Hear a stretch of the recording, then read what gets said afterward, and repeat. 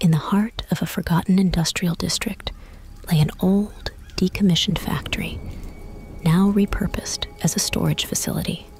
The place had a notorious reputation for strange occurrences, and many of the local workers refused to take the night shift, whispering of unsettling noises and fleeting shadows that roamed the vast, cluttered halls after dark. Eager to prove himself and in need of extra cash, a young security guard named Marcus accepted the night shift position.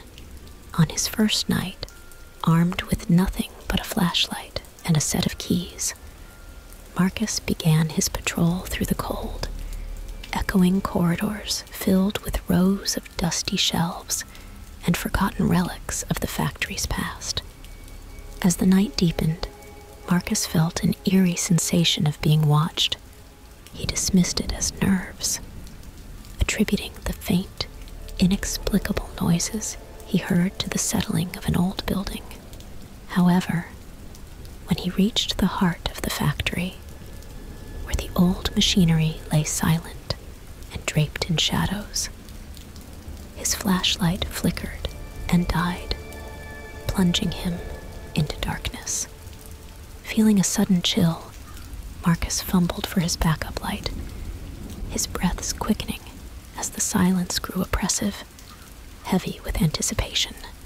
When the beam of his spare flashlight pierced the darkness, he caught a glimpse of something moving, a fleeting shadow, unnaturally swift and silent, disappearing between the machinery. Heart pounding, Marcus convinced himself it was just a trick of light, perhaps a rat or bird disturbed by his presence. But as he continued his patrol, he couldn't shake the feeling of dread that clung to him like the cobwebs draping the old equipment. Reaching a section of the factory that had been sealed off for years, Marcus found the door ajar, the lock broken. Inside, the air was thick with dust, and the smell of decay was overpowering.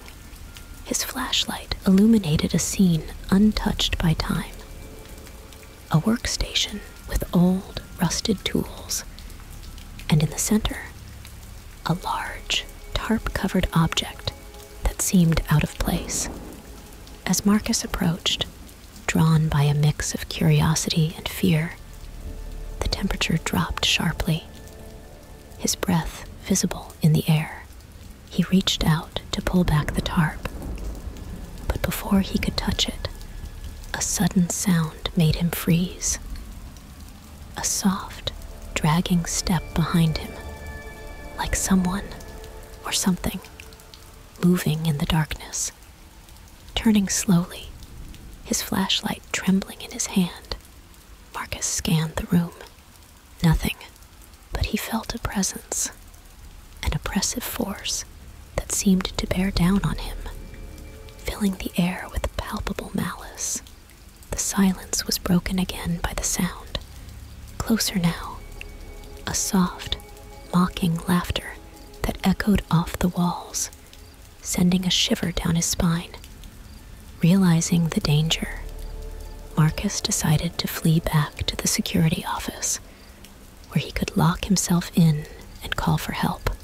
But as he turned to leave, the light from his flashlight flickered over the tarp, revealing a corner that had been pulled back, exposing a glimpse of what lay beneath. Not machinery or equipment, but something far more disturbing. Something that should not be in a factory. Something that stared back at him with hollow, empty eyes. As fear gripped his heart, Marcus heard the dragging step again, this time right behind him, accompanied by a cold breath on his neck. Marcus spun around, his flashlight beam cutting through the darkness to reveal nothing but the empty room. The laughter grew louder, echoing around him, as if coming from every direction. Panicked, he sprinted toward the exit, the sound of his own footsteps drowned out by the chilling laughter and the ever-nearing drag of footsteps behind him. As he ran, the factory seemed to warp and extend before him, corridors stretching into infinity, doors leading to twisted mazes of machinery and shadow. The once familiar layout of the factory became a labyrinthine nightmare, with Marcus desperately navigating the shifting passages, his mind racing to escape the unseen terror. The building itself appeared to be alive, with walls groaning and floors shifting. Trying to disorient him further, Marcus stumbled into a room he didn't recognize, filled with rows of mannequins, their blank faces and outstretched arms casting grotesque shadows in the flickering light of his flashlight. Their positions seemed unnaturally posed, as if frozen in the midst of some macabre dance. Catching his breath, Marcus realized the laughter had ceased, replaced by a suffocating silence that pressed in on him. The air was cold, filled with the stench of decay, and something else, something metallic and sharp. His flashlight flickered again, and in the brief moments of darkness between the flickers, he saw the mannequins seemed to move, their positions subtly changing, edging closer to him each time the light returned. Heart racing, Marcus backed away, bumping into a table that hadn't been there before. On it lay an assortment of old, rusted factory tools and faded photographs depicting the factory in its operational days. But among the benign images, one photo stood out. A black and white picture of the factory workers, standing in front of the machinery, their eyes scratched out. And in the background, a figure that didn't belong, shrouded in darkness. Its features blurred, but its intent malevolently clear. As Marcus examined the photo, the temperature plummeted further, his breath misting in the air. A sudden clatter echoed as one of the mannequins toppled over, its head rolling towards him, stopping with its blank face staring up at him. The silence was then shattered by a cacophony of whispers, dozens of voices speaking in unison, too quick to understand, their tone desperate and warning. The flashlight began to dim, its dying light pulsating like a heartbeat, throwing distorted shadows across the walls. The whispers grew louder, more insistent, as if urging Marcus to listen, to understand. And then, as sudden understanding dawned on him, the whispers fell silent, replaced by the sound of heavy, dragging footsteps approaching the room. With the flashlight's light now barely more than a glow, Marcus looked up to see the door slowly creak open, revealing the darkened corridor beyond. The dragging footsteps stopped at the threshold, and a figure loomed in the doorway, its form obscured by darkness, save for two gleaming points of light where its eyes should be. Marcus, trapped between the encroaching mannequins and the sinister figure, realized that the factory's secrets were more horrific and profound than he could have imagined. The night shift was not just a job. It was a test, a journey into the heart of darkness that the factory harbored within its decaying walls. The figure stepped forward into the room, the light revealing nothing but tattered clothes hanging off a skeletal frame, its face obscured by shadows. Yet those gleaming eyes fixed unblinkingly on Marcus. The air around the figure seemed to warp and shiver, as if it was a tear in the very fabric of reality, a gap through which unspeakable horrors could slip. Marcus, now cornered, felt a deep, primal fear take hold. The figure advanced slowly, each step deliberate, echoing in the silent room filled with the silent, watching mannequins. As it moved, the shadows seemed to cling to it, stretching and twisting across the walls and ceiling, enveloping the room in darkness. In a desperate bid for escape, Marcus threw the flashlight at the figure, and for a moment, when the light hit its face, the shadows dissipated, revealing a glimpse of the true horror beneath. A visage not just decayed, but wrong, as if it was a crude imitation of human features, stitched together from darkness and malice. The flashlight flickered out upon impact, and the room plunged into darkness. The only sound, Marcus's heavy breathing, and the slow, relentless drag of the figure's approach.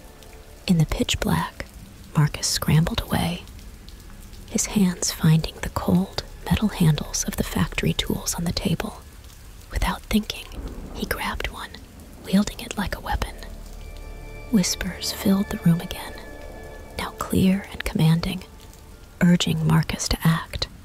They guided him, forming a narrative of the factory's past, of rituals and sacrifices made in the shadow of machinery to appease something ancient and hungry, something that the figure represented, or perhaps contained. Marcus, guided by the whispers, swung the tool in a wide arc, striking where he guessed the figure would be. There was a sound like the shattering of glass, and the room was suddenly flooded with light, as if the darkness itself had broken, revealing the factory as it once was, clean and operational, filled with workers going about their tasks. The figure was gone, but the factory was alive with echoes of the past, playing out scenes of daily life decades ago.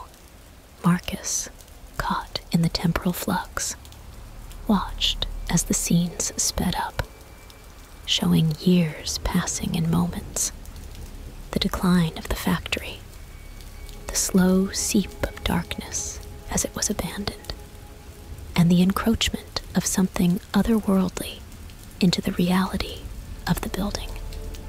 He realized that the factory was a nexus, a point where different realities and times intersected, manipulated by the entity that the figure represented. The workers, the mannequins, and even the building itself were puppets, enacting a story written in the shadows of the factory's past. As Marcus navigated through these shifting scenes, trying to find his way back to his own time and reality, the factory seemed to resist, its narrative trying to ensnare him, to make him a part of its eternal cycle of replayed history and horror.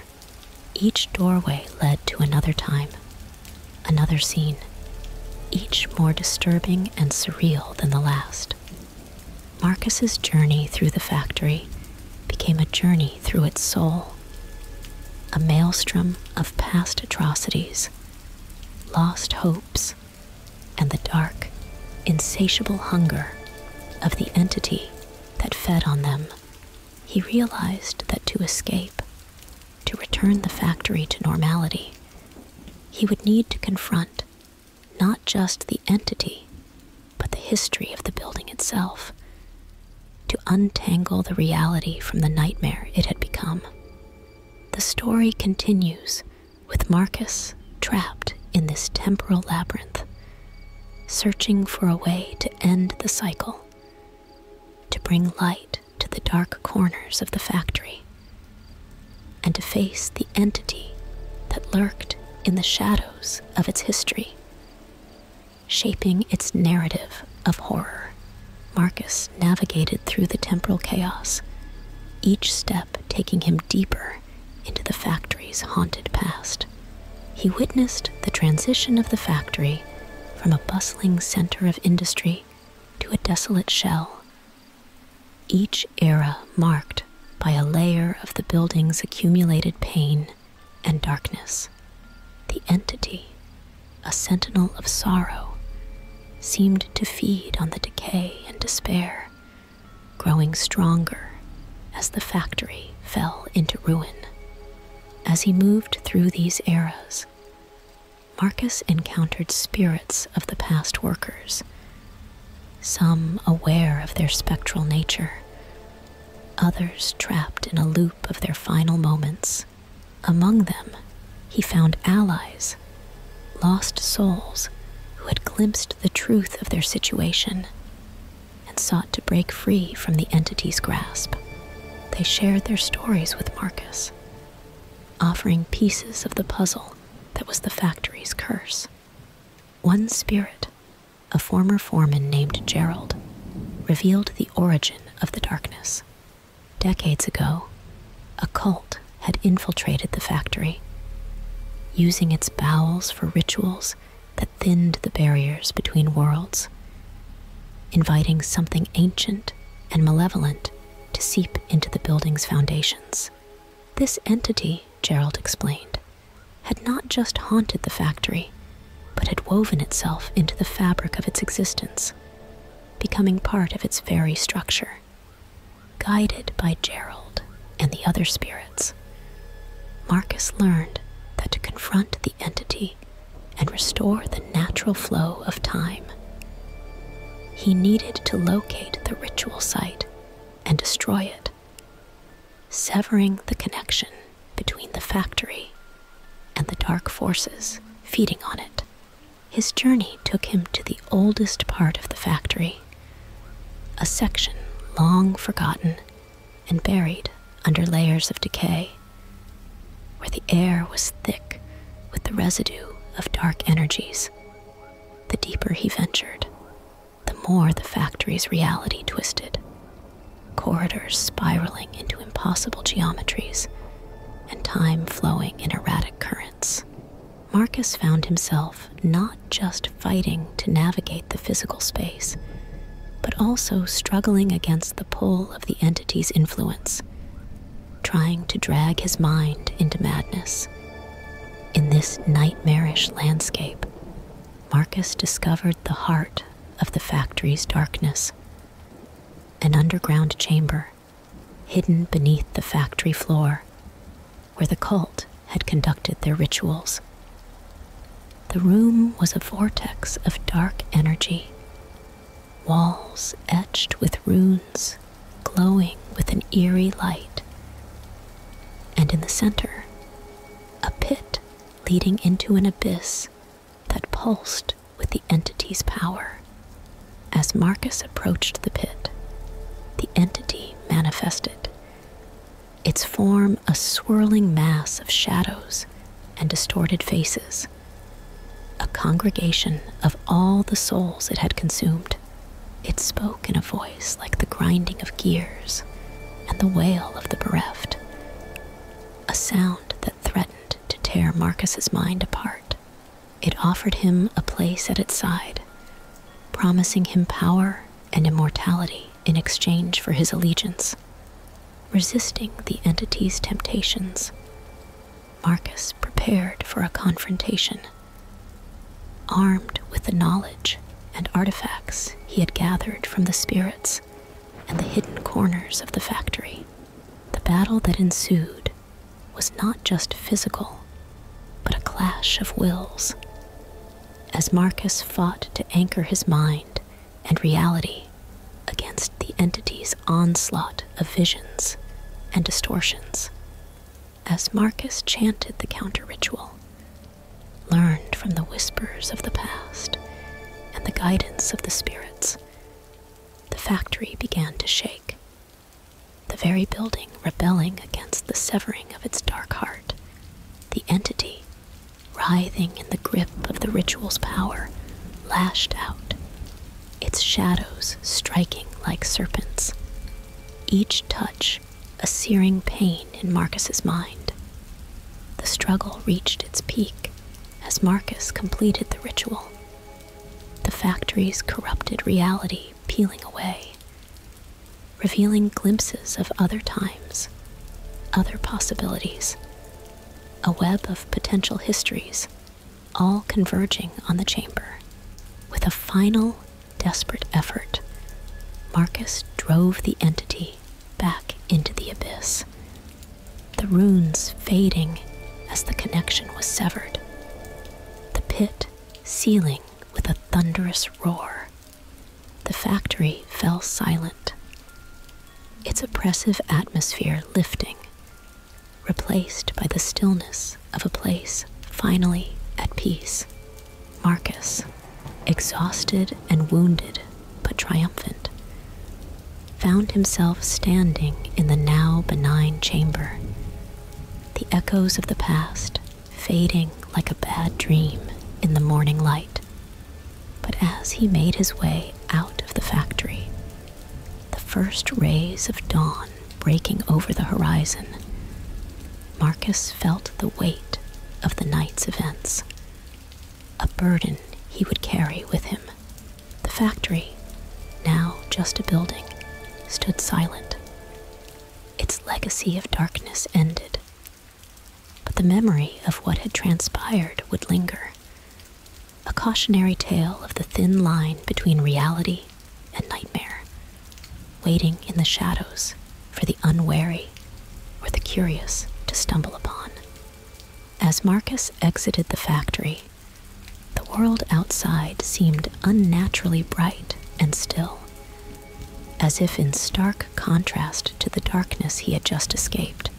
The silence of the early morning was a balm to his frayed nerves, yet the tranquility was tinged with an underlying tension, a sense that the battle inside the factory was but a part of a larger, unseen war. Walking away from the now dormant building, Marcus couldn't shake the feeling that the entity, though banished, had left a mark on him, a shadowy imprint on his soul. He felt its presence lurking at the edges of his consciousness, biding its time, waiting for a moment of weakness to assert itself. The city around him began to wake, the first hints of daily life creeping into the streets, but Marcus felt detached, as if he was walking through a dream. People passed by, oblivious to the night's ordeal, and the thin veil between their world and the darkness that hungered just beyond their perception. Driven by a need to understand what had happened and to ensure that the entity was truly contained, Marcus sought out the history of the factory and the land it stood on. His research led him to old newspaper archives, forgotten records, and tales of the local area, piecing together a mosaic of tragedies, accidents, and unexplained events that all pointed back to the factory and its dark influence. He discovered that the factory had been built on the site of an older structure, one with its own sordid history of death and misery. Each iteration of the building seemed to serve as a beacon for suffering, drawing in pain and despair like a well of darkness. The entity, it appeared, was tied not just to the factory, but to the land itself, a malignant growth that had been cut back, but not eradicated. As Marcus delved deeper into the mystery, he became aware of a network of similar sites across the city and beyond, each with its own history of darkness and horror. It dawned on him that the factory was merely a node in a larger pattern, a part of a web of places steeped in suffering and bound by unseen threads to a central, insidious will. Determined to confront and end the cycle of darkness, Marcus set out to trace the web to its source. His journey took him to abandoned buildings, ancient ruins, and forgotten places hidden in plain sight, each revealing a part of the story of a centuries-old curse, a pact made with entities from beyond the veil, promising power and immortality in exchange for blood and souls. As Marcus unraveled the threads of the curse, he encountered others who had sensed the darkness, each touched by it in different ways. A librarian haunted by premonitions, a detective chasing cases that led nowhere, and a medium tormented by visions of the abyss. Together, they formed a reluctant alliance, pooling their knowledge and resources to trace the curse to its origin. Their quest led them through the underbelly of the city and into the depths of the unknown, each step revealing the scale of the corruption and the depth of the entity's influence. They uncovered a cult that had survived through the ages, its members influential figures who maintained the curse, feeding the entity with the city's pain and suffering to gain eldritch power. As Marcus and his allies drew closer to the heart of the cult's power, the boundaries between reality and nightmare thinned, their path fraught with dangers both physical and ethereal.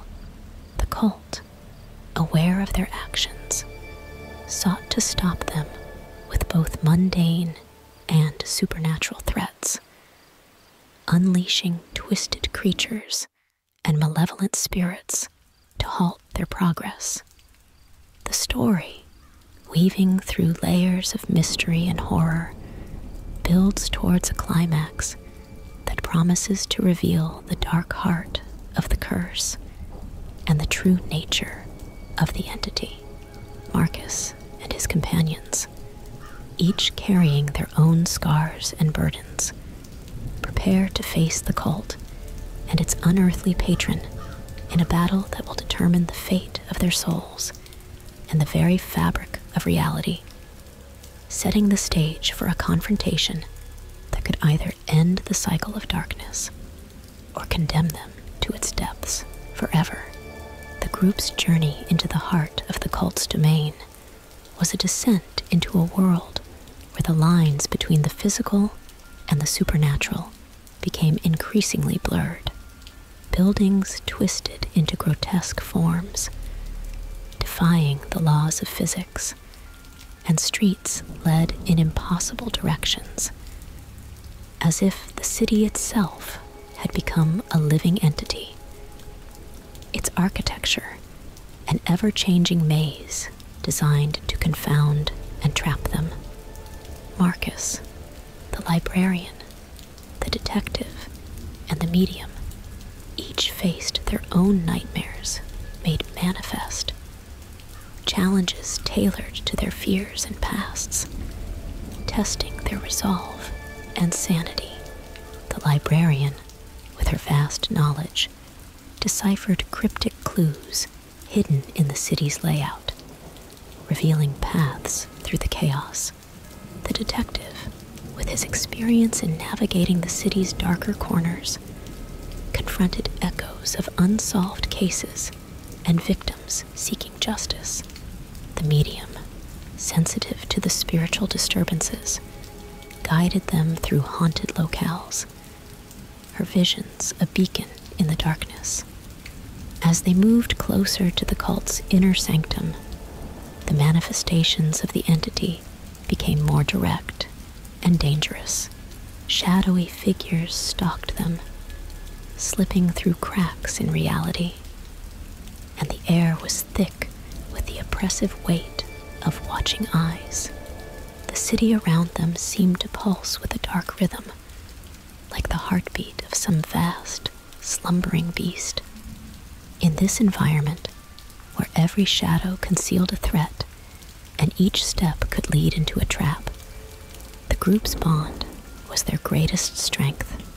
Their combined skills peeled back layers of deception and history, exposing the roots of the curse that had entwined itself through the city's foundation.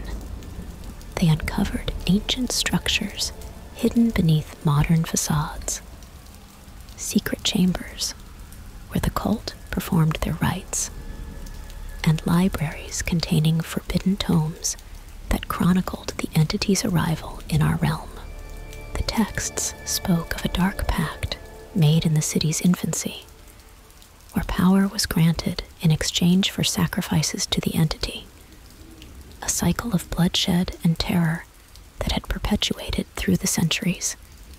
The culmination of their search led them to a concealed underground temple, the epicenter of the cult's power, where the fabric of reality was thin and the barrier to the entity's realm was weakest.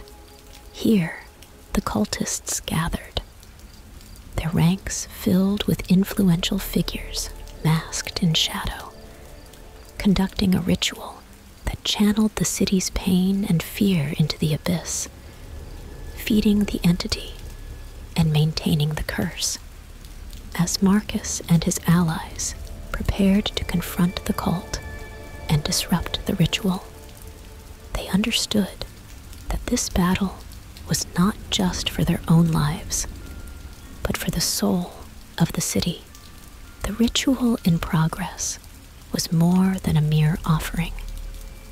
It was a summoning, an attempt to bring the entity fully into their world, to grant it physical form and unrestrained power.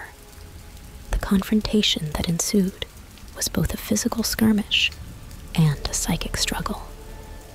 As the group fought against the cultists and their summoned horrors, while resisting the entity's mental assaults, which sought to turn their fears against them, to divide and conquer them from within.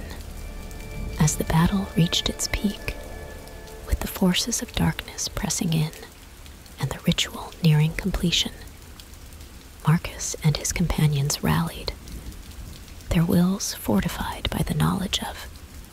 In the aftermath of the temple's collapse and the thwarting of the ritual, the city seemed to breathe a sigh of relief, its streets lighter, its air fresher. But for Marcus and his companions, the world had changed irrevocably.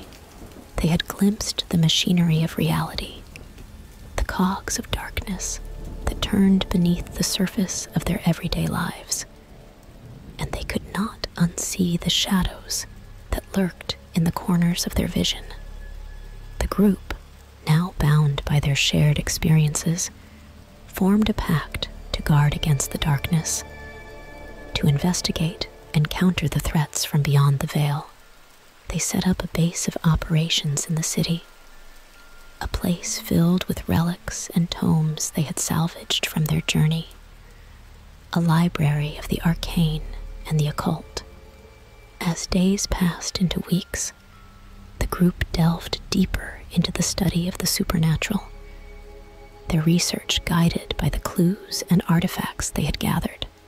They learned of other entities, each with its own agenda and followers, and of the networks of power and influence that these beings had cultivated over centuries. Their investigations led them to intersections of ley lines, ancient burial sites, and locations of historical tragedies, each a potential hotspot for supernatural activity. They encountered other groups and individuals, some allies in the fight against darkness, others adversaries or worshippers of the entities they sought to oppose. The city, they discovered, was a battleground for forces beyond human comprehension. Its history, a tapestry woven with threads of light and darkness. Each case they undertook peeled back another layer of this hidden world, revealing the complex interplay of fate and free in the shadows of the world. In the wake of their victory at the mansion, Marcus and his team solidified their commitment to defending the city and the world against the encroaching darkness. They became beacons of hope in a hidden war, a secret line of defense against forces that sought to tear through the fabric of reality. As months passed, they encountered and neutralized threats of increasing severity and complexity, each victory bringing them closer as a team, each challenge strengthening their resolve. They were no longer just individuals brought together by circumstance. They had become a family, bound by shared purpose and mutual trust. The final confrontation came when the entity, the dark force they had encountered in the factory and battled in the mansion, found a new way to breach the world. This time, it was more subtle, more insidious, infiltrating the minds of people throughout the city, turning them into vessels of its will. Marcus and his team faced their greatest challenge yet. Not just a physical enemy to confront, but a psychological warfare that tested their own mental fortitude and the strength of their bond. The city they sought to protect became a labyrinth of paranoia and danger, with friends turning into foes and trust becoming a scarce commodity. The climax of their battle took place in the heart of the city, where the entity had anchored itself, drawing on the fears and nightmares of the populace to manifest fully. Marcus and his companions, using all their skills, knowledge, and the bonds they had formed, confronted the entity in a showdown that transcended the physical plane. A battle of wills fought in the realm of the mind and spirit, utilizing a ritual that combined their powers and the essence of all the artifacts they had gathered. They managed to encapsulate the entity in a prison of its own making, a mirror reflecting its endless hunger and darkness back upon itself, trapping it in an eternal loop. As the entity was sealed away, the darkness that had spread across the city receded like a tide, and the people freed from its influence returned to normal, unaware of how close they had come to being consumed by the abyss. The aftermath of the battle saw Marcus and his team emerging as unsung heroes, their deeds known only to those who could comprehend the true nature of the world's hidden darkness. They continued their vigil, knowing that while they had won a significant victory, the war against the darkness was far from over. Their lives became a testament to the belief that even in the face of overwhelming darkness, the light of hope, unity, and courage could prevail. The story concludes with them standing watch over the city, guardians against the night.